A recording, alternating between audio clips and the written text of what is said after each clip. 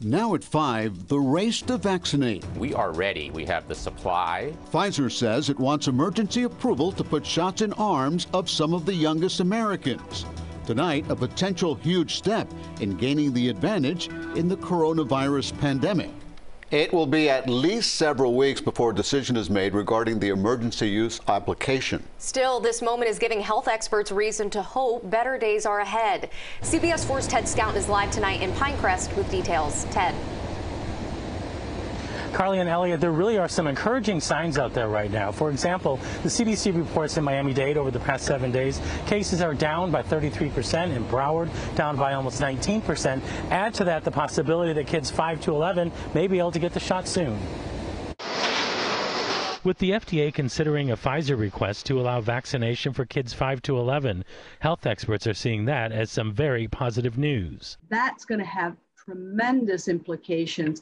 If we can really get those younger individuals vaccinated, as well as the rest of us, then we're going to have those levels of vaccine coverage that will really help us be able to get back to more normal types of behavior. Dr. Eileen Marty is an infectious disease expert at Florida International University.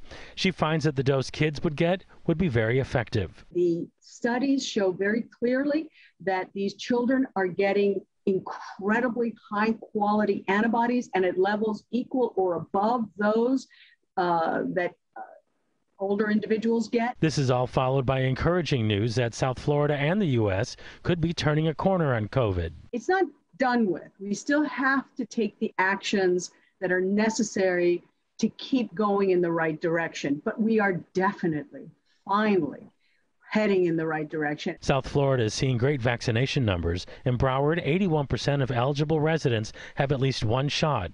In Miami-Dade, that's at 91%, according to figures released by the state on Friday. The positivity rate is 5.5% in Broward and 3.7% in Miami-Dade. With the time goes by and the people getting vaccinated, it's I think it has to come back to normal anytime soon, Many are getting very anxious for the day they can ditch the mask and return to pre-pandemic life. At least we can get back to work and get back to the city, get back everything going again, school going, back to normal.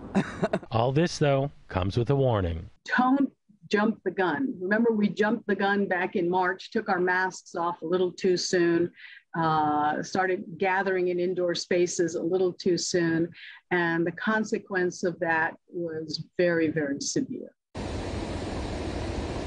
So some encouraging news. Now, coming up at 6 o'clock, we're speaking to a family here in Pinecrest that is extremely excited about the idea that everyone in their family may soon be vaccinated. That includes their youngest daughters. That's coming up at 6 o'clock.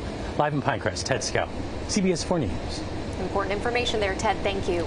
Thanks, Ted. I want to boil this down for you right now. The FDA is scheduled to review the Pfizer data on kids 5 to 11 on October 26th. The CDC will then consider Pfizer's findings. It's not known how long a decision will take after that. More than 2,200 children were given 1/3 of the dose adults get during the Pfizer trial. The company said it found the vaccine safe and generated a robust antibody response in those children. Remember, you can find a full list of testing sites in South Florida in the coronavirus section of CBSMiami.com. We also have it for you in our CBS Miami app. You can download it at the App Store or the Google Play Store.